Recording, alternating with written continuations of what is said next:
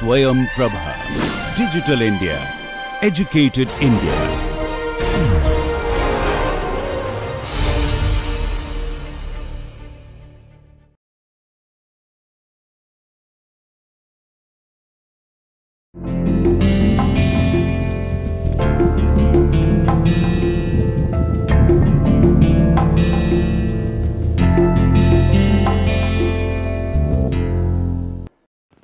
Hello everyone, welcome back to NPTEL MOOCs course from IIT Kanpur on developing soft skills and personality. I am Ravichandran from the Department of Humanities and Social Sciences, IIT Kanpur. I have been giving you this course now for the past 4 weeks. In this week we particularly focused on communication, and in the past 2 lectures we started discussing about skills related to telephone. And in this lecture in particular, I would like to go for some advanced telephone skills. And before I start, I would like to give a brief recapturing of what we did in the previous one. In the previous lecture, I actually discussed with you about the various aspects of telephone communication. So, I was generally looking at the communication aspect as self when we use telephone. Particularly, I was trying to look at telephone as a kind of paradoxical equipment that is used in communication, but I was also trying to highlight the fact to you that when you use telephone, it also tells the kind of person that you are. So, the calls you make and the way you make them tells who you are. The calls you avoid and the way you avoid them determines who you are. The people you want to talk and the way you talk to them tells also so much about you. So, it's actually telling, determining, explaining, enumerating about your personality. So, you have to pay great attention to this device. Phone calls today have become very important aspect of human communication. So, you can make it or mar it. And I also highlighted the fact that it is very different from oral communication, that is face to face communication. In face to face communication, you see the person in front of you. So, you can modulate your communication, but in this case you cannot see the other person. So, that makes it a little bit complicated. In order to make it simple, just keep a pen and paper, do not miss important point, note down the numbers particularly. If somebody is giving you a number that you should call, it is important you note it, otherwise you will forget it. Smile and use other cues which will indicate that you are very warm and the other person can actually feel it, and be patient even if the other person is slightly trying to prolong it. Do not rush, do not try to finish it in a hurry. Be a good listener, be an active listener.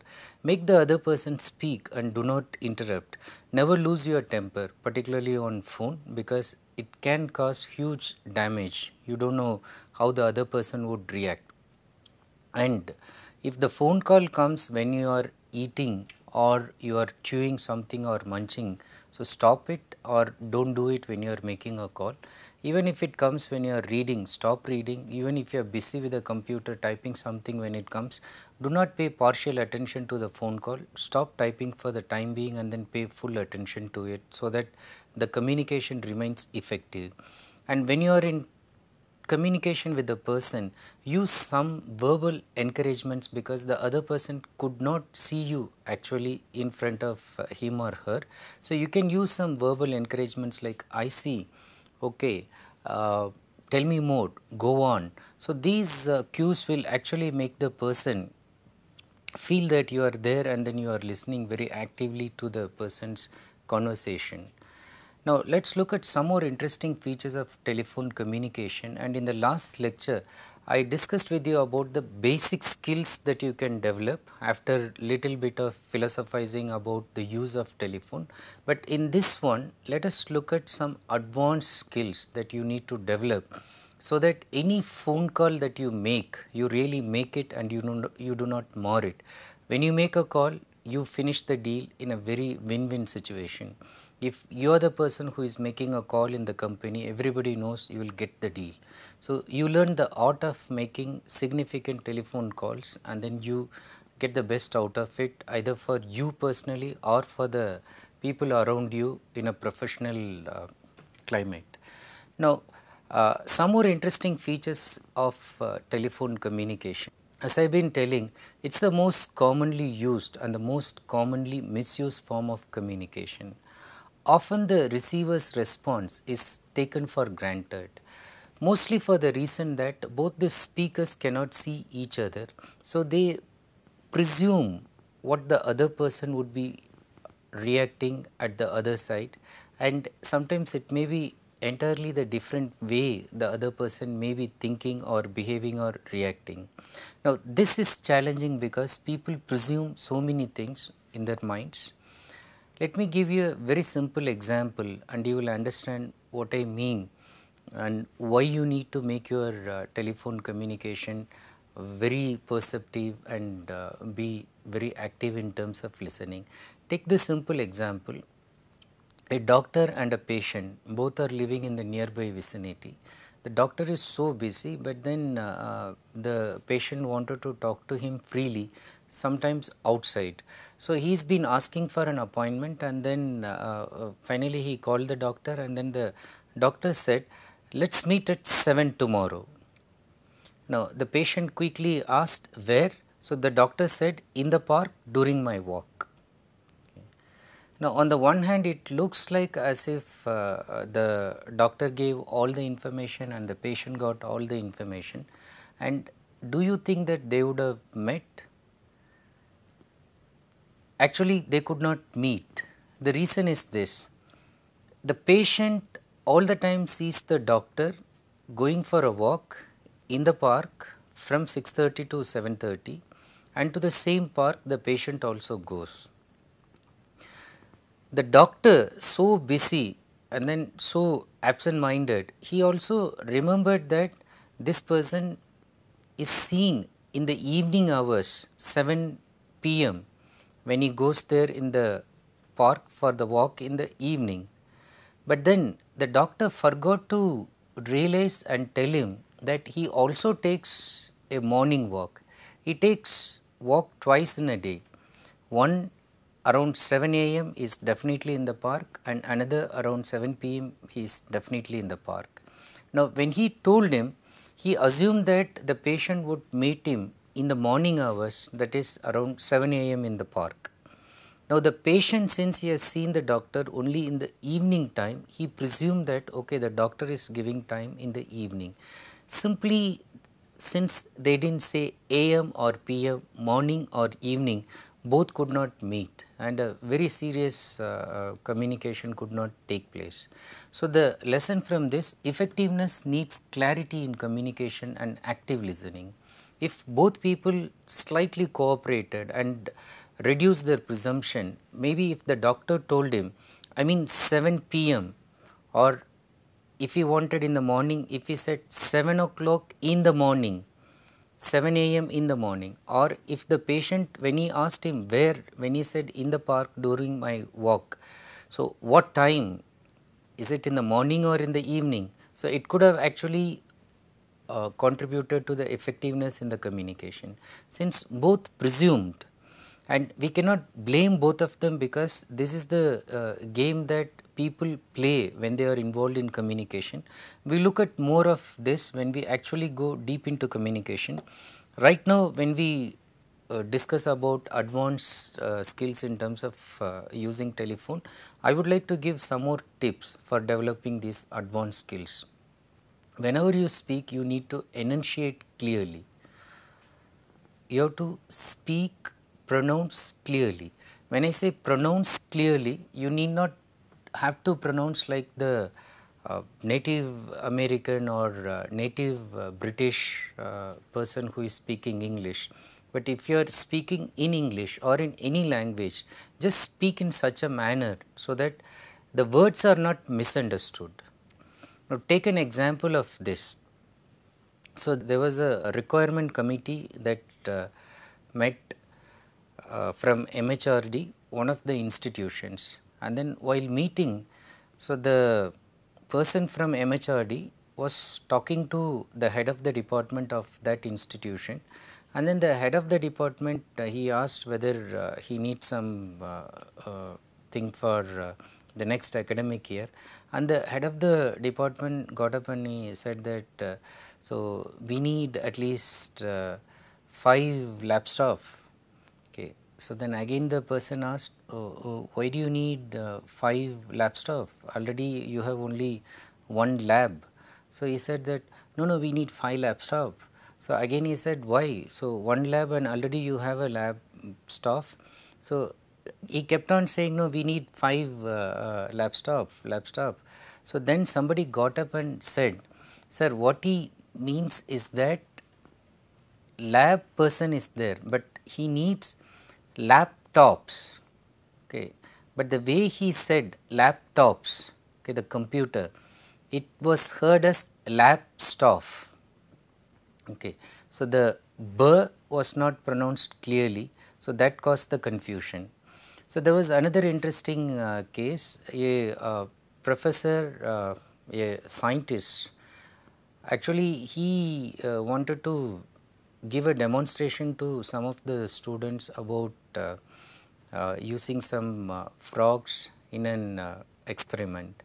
So he called his assistant and then he just gave a call and then he said that can you get me 10 frogs tomorrow? So the other person was busy and then he just heard something and then he just wondered that, so okay sir, that will be done, but what size do you need? So do you want the small size one or big size one or medium size? And then the professor and the scientist thought that okay, medium size will do. Next day he has called all the students and other researchers and then they were about to start the experiment with the frogs and he was waiting for that. But the person, the assistant, brought actually 10 frogs. So frogs, the gowns that small children can wear of medium size. So frogs, the way the scientist pronounced, was heard by the other person as frogs. Now again here, either the sender or the receiver could have actually said, see, frogs, the animals that I want, not frogs.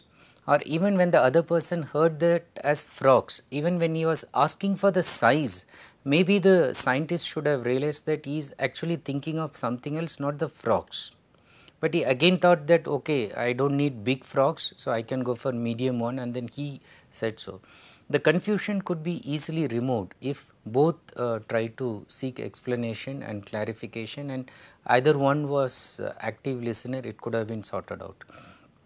When you talk, apart from enunciating clearly, make your voice radiate warmth, respect and helpfulness. So it should radiate warmth. So when they hear, they should feel very warm. They should be able to feel that you are talking in a very respectful manner and you are offering help. So you give some support. If you represent a company, do not begin with hello. So normally when we make a phone call, we say hello. Okay, and then we all the time we keep saying hello, hello, hello. But then if it is a company, that looks so informal and even impolite to start with that. If you are representing, if you are the receptionist, if you are the business executive who is representing it, so you start with the name of the company, use polite greetings immediately after that, such as good morning, good afternoon, good evening, and add your name so that you tell who is the one who is speaking and then offer to help.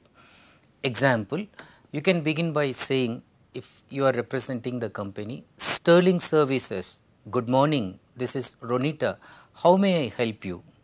So Sterling Services, you begin with the company's name, good morning, you start with the greeting and then introduce, you say this is Ronita, I am Ronita, either way, and then how may I help you? So this indicates that okay, so you are trying to give some kind of concern at the beginning of the talk itself, and then it makes the other person slightly open up. If you are in a key position to deal with many callers, so again either at the higher level as an executive, again you attend to so many calls, or at another lower level in the receptionist level, or in the call center if you are dealing with so many calls. And then if you have to keep simultaneous callers on hold, so keeping 2-3 people on hold, you need to be very polite, and you have to follow some decorum, some simple norms. First ask for permission before you keep them on hold. You can ask politely, may I keep you on hold for a moment, ma'am? Or you can ask, will you please wait for a minute, sir? Okay. So, normally when you request politely, nobody is going to say no, they will say okay, please I will wait, or make it as quick as possible. And when you get back, when you give the connection back, apologize very politely. You can say, I apologize for keeping you on hold, or you can say, I am sorry to have kept you on waiting. Then say thanks. If you are not apologizing, you can say, thank you sir for holding, thank you ma'am for your patience. So, that makes the other person feel the warmth, and then they will feel like respecting the other person at the end, that is you. And then when you do it, as I have been telling from the previous one, say it with a smile. So, the receiver can actually feel it, the receiver can actually sense that you are smiling, so you are actually cheerful. And when you are going to make very important calls, the formal calls, sometimes you may have to order something for your company, sometimes you even give a telephonic interview. The calls again are making or marring your life and career. On such occasions, and in general, make this as a practice, organize yourself, that is, prepare yourself for the call mentally, emotionally, physically. Suppose it is an interview call, keep the CV ready next to your hand, and then remember how you should present yourself, remember what you should be telling, and then emotionally cheer yourself. So, there may be some slight negative thoughts, but then you cheer up, and then you say that, yeah, I am going to make this. Feel strong mentally. And then in terms of physicalness, so keep yourself in a comfortable position, so that you do not feel, even if the call goes for half an hour, 45 minutes to get up or move around. So, seat yourself in a comfortable chair, and then you decide whether the room has to be cooled using air conditioning or fan should be on. If the fan is making too much noise, it is better to switch off the fan and keep the air conditioner, and so on. So, keep yourself physically comfortable also. Now, in terms of mental preparation, keep the notes ready in mind, or even write it and keep it, because it saves time.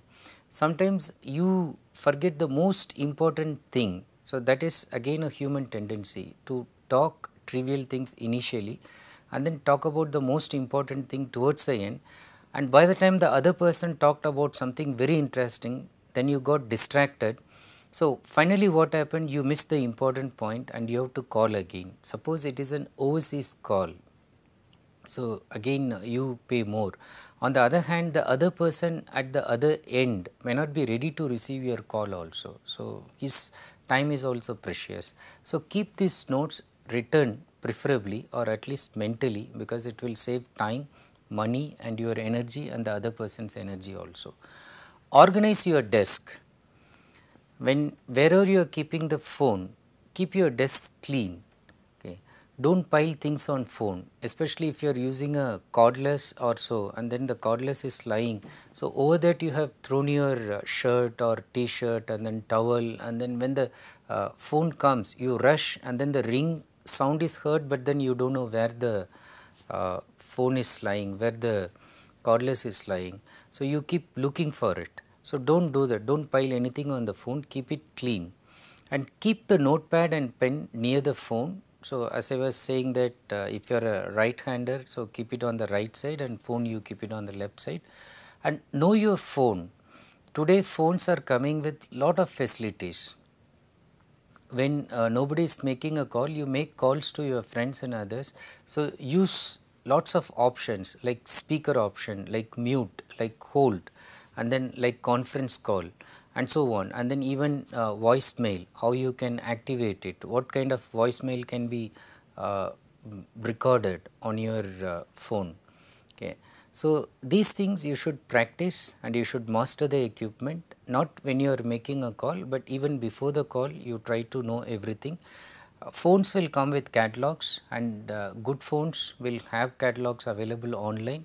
If you do not get it, download the catalog online and then try to master it. Most of the times if you are alone and then if you have a good phone system, so use the speaker so that you hear it clearly, and then you can also make notes without sweating, without taking efforts.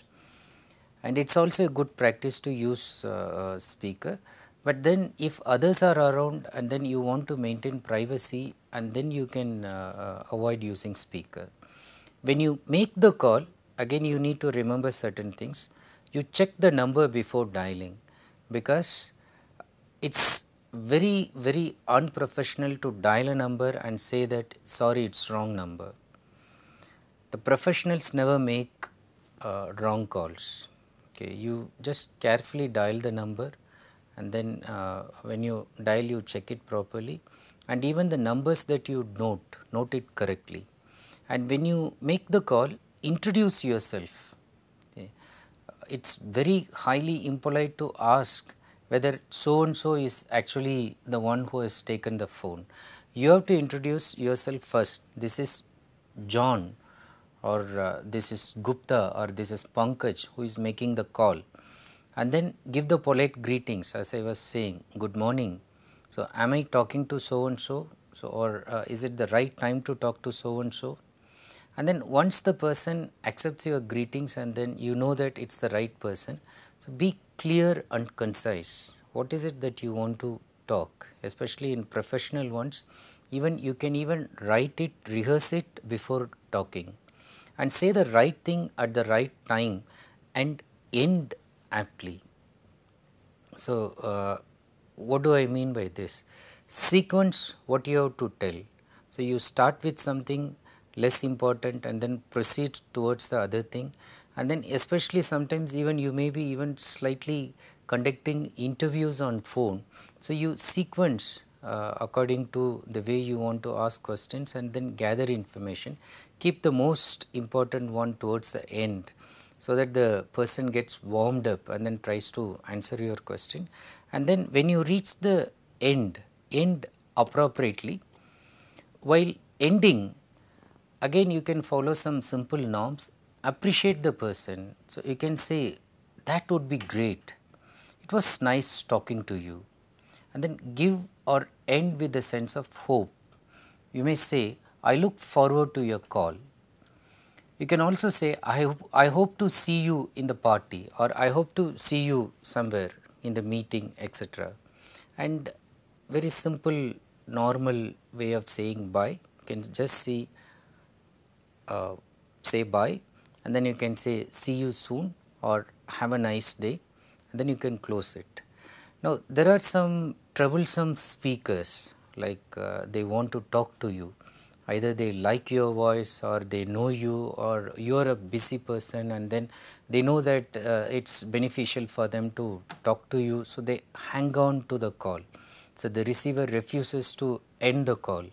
Now, you have to politely say that whatever you have, instead of being afraid of saying no, you have to tell them if you have a meeting. So, you tell them that you have a meeting and you are rushing to the meeting. If you are a student or a teacher, you can always say that you have a class or you have a lecture going on, you want to attend to the talk, or any appointment. Say you have an appointment with the doctor, so you need to go and catch it up, or even like you have an appointment for servicing your vehicle. So, these things you can just tell, and then you can politely end the call, and you can give time whenever you are free again if the other person wants to continue with that. You can also tell them that if anything else is there, they can message you or they can even email you. Okay. In the coming lectures, we will also talk about how you can follow certain etiquette in terms of using emails, but right now you can just use that as another option, especially to people who hold on to you and then they do not let you finish a call. So, you can give them that as an option. Now, when you receive a call on somebody's behalf, like you are there, the call has come for somebody, and then the person has asked you to make some important information, and then you note those information, and then you have to pass it to the other person. So, this again may be because you are a receptionist, or you are in a key position, you are a manager, or you are a colleague, and then you receive the call and you have to pass this. Now, it is important that you should note the details of the call instead of thinking that you will remember it and pass it, especially in office situation, corporates. You need to note the details of the call, such as first the name of the person, the date in which the call is made, because your colleague may come after 3 days, after a week, and you may not be there. So, you make a note of it and leave it on his or her table, the time of the call and the purpose of the call. Why did the person call you? Okay, and what did the person want from your colleague? So, you mention that. What action needs to be taken? So, if it is again a business situation, somebody calls somebody to follow up something, send the order or even take an order, and then when, what is the time frame in which it has to be done. So, give such details. If you leave a message in an answering machine too, if you have to call somebody and do that, you give all these details. In professional situations, it is better to use a format, but even some officers at home, they try to use the format like this. So, simply it is like telephone notes. So, you leave space for date, time, it is easy for the person to note it, and then message for whom did the message come. So, you write the person's name, from, okay, and who called this one, and then what is the message, that is what is the purpose. So, as I said, it could be just ordering, booking a room, etc., and what action needs to be taken also can be written there, and contact number or contact address or anything that needs to be noted, you can note it there also. So, that will help you as a format to avoid any kind of miscommunication, or sometimes you miss noting it and the other person does not call. So, the other side of the person is a very important person and he gets angry or he stops entire communication, business transaction with your office. So, those things can be avoided. Now, before I conclude, I just want to highlight that there are some challenges, okay, when you slowly become a professional, when you become an advanced telephone user in a professional manner. One of the challenges we will discuss now, and then in the coming lecture I will be discussing more challenges, and then the required qualities that you need to tackle those challenges. One of the challenges that you need to face is delivering unpleasant news. Now, delivering unpleasant news can be anything, like an accident that happened, and whatever cargo, whatever materials which were carried, so they all got wasted. Okay. For example, ice cream. Okay, you were sending from one truck load of ice cream to another place. So, there was an accident. Immediately the accident happened and the cooler inside stopped working, the ice cream started melting, and this has to go for a party, okay, and the people are waiting for the ice cream to come. So, from this kind of unpleasant news, it can be even death of somebody. Okay, somebody is expected but the person died. So, it could be any kind of calamity, any accident or any delay. So, you are supposed to deliver something on this day, but you cannot deliver it because your workers went on a strike. So, you need just 2 days more. So, how are you going to handle this? Now, generally when you have to deliver unpleasant news, do not beat around the bush, okay. Do not try to tell things which are not relevant and then slowly come, because it will annoy the other person. Get straight to the point, of course in a very polite manner. For example, you can say that sir, you are expecting this ice cream truck to reach by this time, but then I am very sorry to inform you that it met with an accident. Now, state the reason. So, how it happened, maybe you can say that it was not our driver's fault, but from the opposite side the other truck person came, and then he was drunk and then he hit our truck. So, the reason will actually make the other person cool down somewhat. Now, provide alternative solution. So, you can say that, for example, sir, we are not able to bring this to you because it has started melting, but we have a sister concern there. The only problem is like it is not our brand, but then the brand is equally good. So, we can just give them a call and then ask them to deliver. Maybe they will slightly supply less than what we can do, but at least you can manage the situation. So, that is the alternative solution. That will also make the other person feel comfortable. And at the end of it, you can say sorry, or even when you begin that, you can say, I am afraid that so and so met with an accident. I do apologize. Okay. So, these things will make the other person feel comfortable. Now, at the end of it, realize the most important point. This is a very critical and very challenging situation, but having conveyed this, you can expect any kind of response. The person can get angry, the person may not be willing to accept whatever compromise that you are giving, or the person may be softened by the kind words that you are using and the nice suggestions that you are giving. At the end of it, remember, you should talk, you should convince the other person in such a manner that you should earn the other's respect. The person knows, for example, if you are going to convey some very bad news, the person knows that okay, you have said something sorry.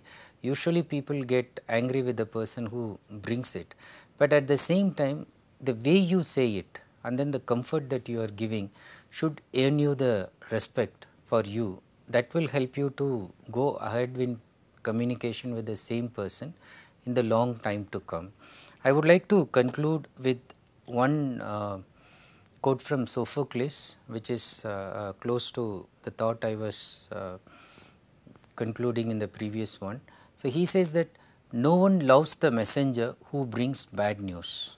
So, if you see the kings, if they see somebody bringing the bad news, go to the level of beheading the person, killing the messenger immediately, the one who brings bad news.